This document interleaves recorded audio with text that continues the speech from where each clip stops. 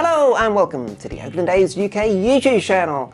This is video 3 in our off-season look at the A's free agents to be. We've looked at Marcus Semien and Robbie Grossman so far, and in this video we're going to look at 2 position players who joined the team during this season. That is Jake Lamb and Tommy Stella.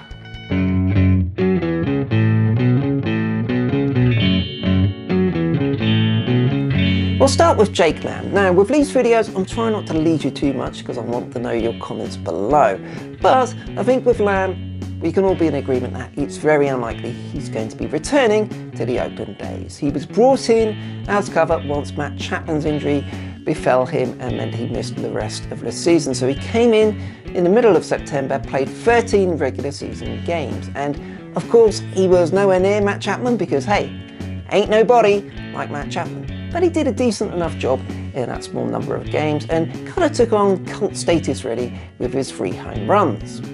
However, the fact that he was available, having been released by the Arizona Diamondbacks, kind of sums up the situation with Jake Lamb. He was an experienced third baseman the A's could get for very little money as a short-term rental. That's what they did, that's what we got from him. It's likely that he's going to be leaving. But, hey, come on, wham bam, thank you Lamb.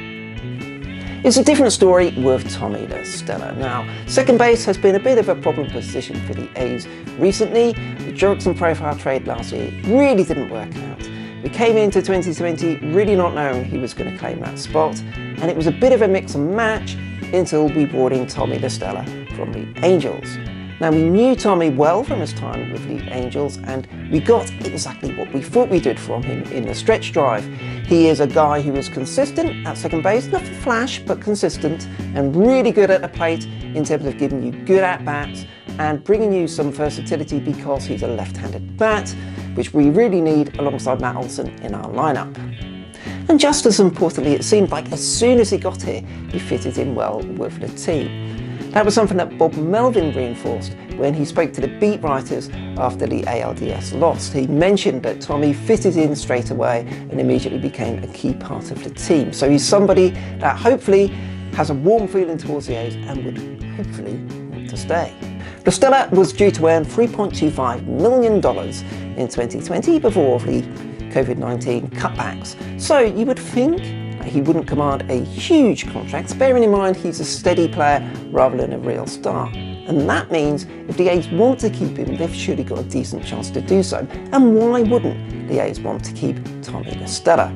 When you're in the A's position, in terms of being the AL West champs and wanting to back that up next year, you need a steady presence like Tommy Stella at second base, particularly where we've cycled through options over the past year or so.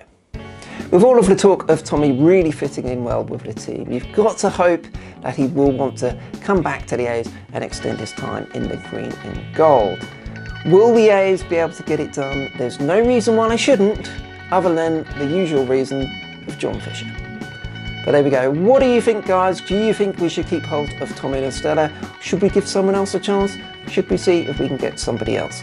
Let me know in your comments below, and also your thoughts on Jake Lamb too, and we'll add them all in when we do our off-season review in our A's UK podcast very soon.